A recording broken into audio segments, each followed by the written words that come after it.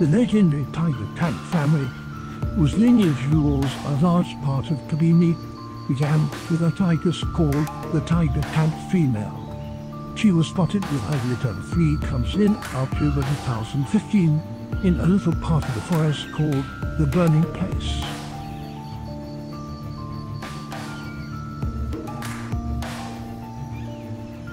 At 3 months old, the litter of 2 females and a male were already the hub for the future tigers in the lush forests of Kabini, and the scene was set for this beautiful family to take over the range once controlled by their mother.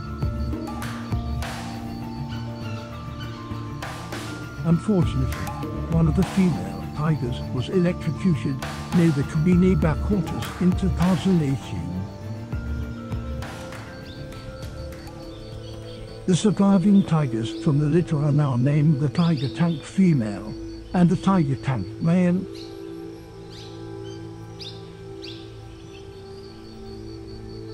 Bold, brave and bonny, these magnificent predators are often sighted and control the range of their mother.